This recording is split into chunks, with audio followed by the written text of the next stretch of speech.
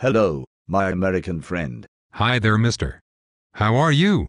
Is Europe still drowning in a big steaming pile of doo-doo? Oh God, yes. You would not believe it. Every day they dream up new shit-brained ways of pissing in my cornflakes. Oh, I truly would. You see, we have the Bernanke. Oh, I have heard of the Bernanke. And of what the Fed is doing. You poor bastards. Hell yeah. The Bernanke is leading us like lambs to a kebab factory. We are no luckier.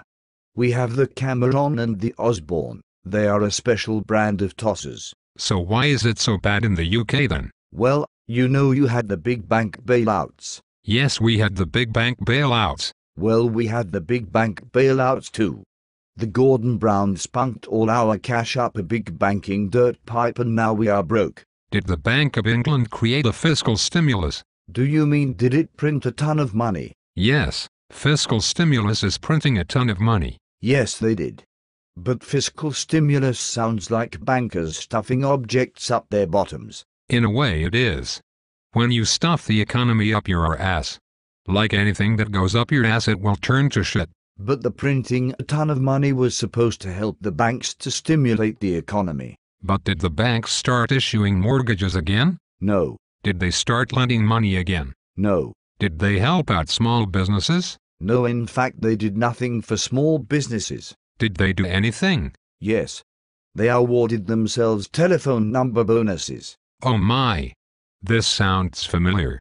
Has anything helped your economy? Well, we had a royal wedding. Prince Inbred married Princess Seabiscuit. There were lots of flags and cups bought that were made in China by small children. Hooray for capitalism. The thing is, the Gordon Brown properly staffed us. Now we have the Cameron and the Osborne. They could not even run a bath, let alone a country. Why so? Well, for a start, no one voted for this government and they are selling stuff like they are running a giant car boot sale. Is it making a difference? Not really. It's not touching the debt, so they are blaming the public sector. What has the public sector got to do with a banking sector created crisis? The Osborne says that the public sector have gold-plated pensions, so he is going to get rid of 500,000 of them. Will that make a difference? Not really.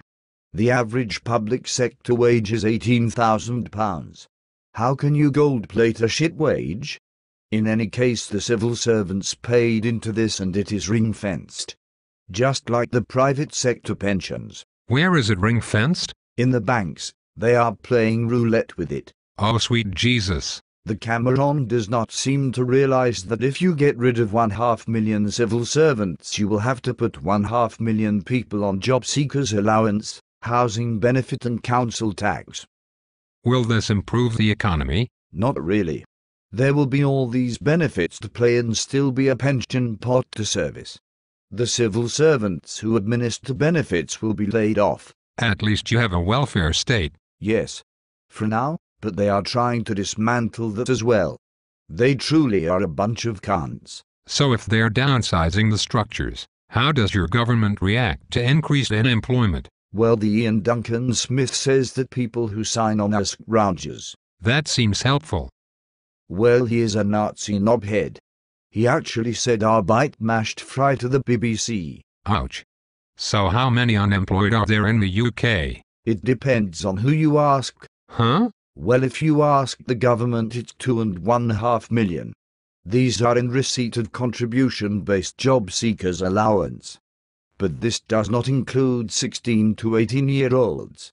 Partners not entitled to sign on. Those on incapacity benefit. Asylum seekers, voluntary schemes, paid work placements, or those in receipt of income-based job seekers allowance.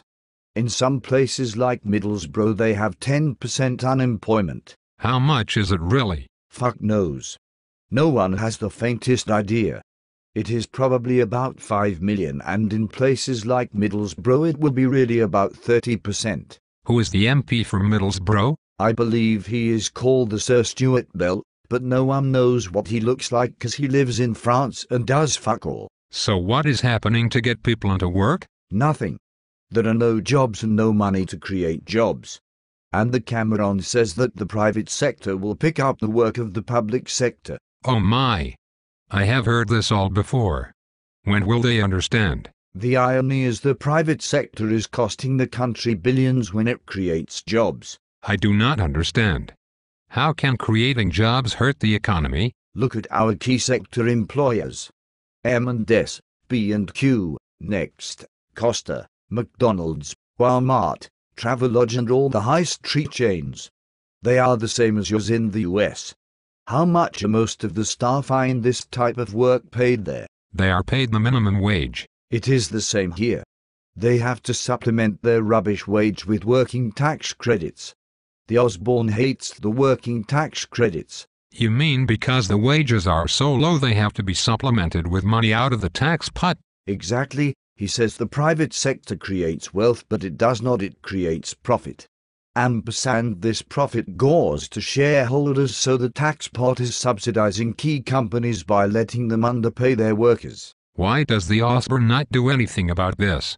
Because he believes the market will sort this. Jesus Christ.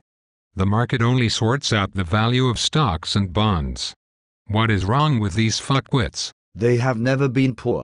Ampersand had to wonder where their next meal is coming from, or whether they can pay the rent. The thing, most of the politicians and bankers all bummed each other in public school and don't care about the people. They must be doing something. They are. It is called the Big Society. It is a scheme where they want everyone to work for nothing. Are they on drugs? Yes, they must be on drugs. It seems to be bollocks. Yes, it is a steaming pile of bollocks. The thing is, everyone is angry, and I don't think they realize that if they do not come up with something to sort this out pretty damn soon, the shit is really going to hit the fan. The only comfort is that it is all going to go to shit. Ampersand the banks are screwed as well. The euro, the dollar standard, the IMF. When this all implodes, nothing will be of value and they will all be in the soup queues with the rest of us. Even the Goldman Sachs is fucked. They are so shit at economics they haven't even sussed it. And they're all cunts. Yes, they are all cunts. And mark my words. It is coming. It's fucking coming.